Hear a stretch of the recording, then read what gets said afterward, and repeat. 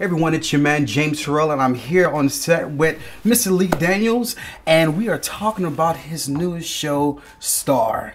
How are you, Lee? I'm good. Good, really good. So I just finished an interview with Amaya, and again, I've known Amaya for years now, and I'm so excited about her growth. And I'm glad that I'm personally excited that you brought her on to the show. So tell me about the view with having Amaya and her character on the show. My sister introduced me to her. Okay. My sister Girly introduced me to her on Instagram, and I started following her. Mm-hmm. And she did not follow me back. Oh, shady. I said, "You're not following the original Big Daddy back?" And so we found out much later. She said, "I knew you were following me." Oh, okay. And that's Amaya. So am I. That's so Amaya. I fell in love with her. I just fell in love with her and her spirit, and her struggle. Yeah. And her honesty. Yeah. And so we're telling that story. And she's become a great little actor, and I'm really excited about her.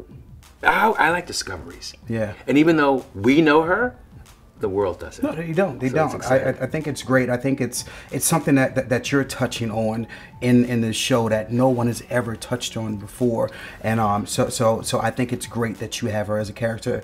I was watching the first episode, and within the first 9 minutes, I was glued to my laptop. Like, I'm ready for episode 2, and you have Queen Latifah on set. Queen is everything to me. How is it working with Queen Latifah? Just what you would think, everything. Everything. Yeah, I mean, it took her a second to understand why, she had the cheap wigs on and the cheap clothing on. As is the character. Shut up, get in it. Yeah.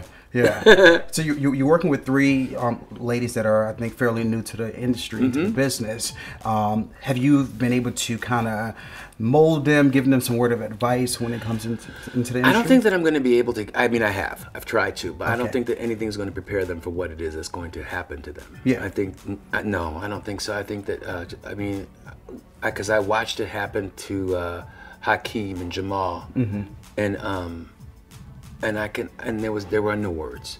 They aren't going to prepare themselves. I don't think there's anything I can say that's going to prepare them. And there aren't any girl groups, that are around. So hopefully. Right now we have June's Diary, Kelly Rowland's group. I think that's I don't know fairly new group. Yeah. Okay. Yeah. And so, knock wood that they're able to sustain. Yeah. Yeah.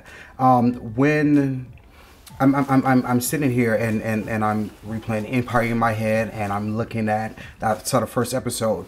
You are about the star factor of all of your shows. Are there any? What does that mean, the star factor? I just feel like I feel like I can be sitting watching one episode, and I wouldn't be surprised if First Lady Michelle Obama walks onto the Don't set. give me any ideas. I feel like Lee, like, that's what I'm prepared. I'm waiting to see who's going to be this huge star, that the next big star that Lee Daniels is going to bring on set. Should the readers be kind of prepped for anyone huge besides Naomi? I think Naomi and Lenny together as Alexandra's parents. Crazy.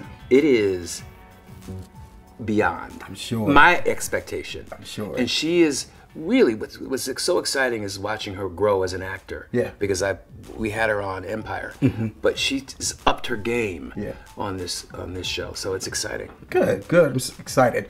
Gladys Knight's coming on. Is she? I'm a huge fan of Gladys. We'll do a great tribute to her on the 3rd episode. I believe so. Yeah. I feel like she's one person in the industry that she needs more tributes. I think she's brought so much to music. Oh yeah, she's so humble. I'm very excited about working with her. I love Gladys Knight. So if you had an opportunity to create a biopic about one all-girl group in history, who would it be?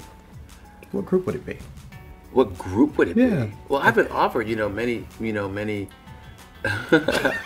jobs to. I've been offered plenty of jobs. Okay. No, to tell stories. I don't mean it like that. Okay. I mean, I've been offered jobs to tell stories about biopics about girl groups.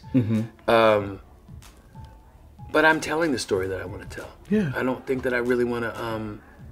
I don't really want to tell any other story about girl groups except this fictional, because I knew Whitney Houston. I knew, some of these women that I knew. Amy Winehouse. So it's hard to, it's hard for me to tell stories about people that you know. Right. Yeah, I completely understand. So I'm going to say our readers are excited. The YBF readers are extremely excited. I'm excited. I saw the first episode and I'm hooked already. Thank you. And I want to say personally that I'm so excited for the angle that you're bringing about, and Amaya and Lawrence. Like, I love that, and I think it's something. I think that, you know, I think it's Empire has laid the foundation for me to have this story about Star told. I think that right now in our country we are at the brink of civil war, and I think for me to bring a white girl into this colorful environment with transgender people, and for her to look a black queen in the face and say, "You're a racist." Yeah. Bitch.